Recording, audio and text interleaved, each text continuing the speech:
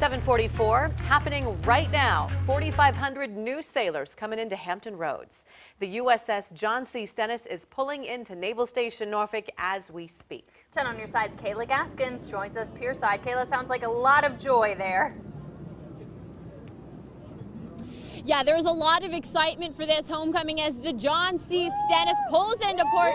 You can hear they are welcoming their sailors home, and there is the boat pulling in now. Again, there are 4,500 sailors on board, and those sailors will now call Norfolk home. We've been talking to these people right here. So tell me, who are you welcoming home? Brad Kopernik. And what is he doing? He's got a pretty important job over there. Yeah, he's driving the ship right now. He's pulling it in. All right, we have Brad's mom right here. What is it like watching your son drive that? It's very nerve-wracking right now.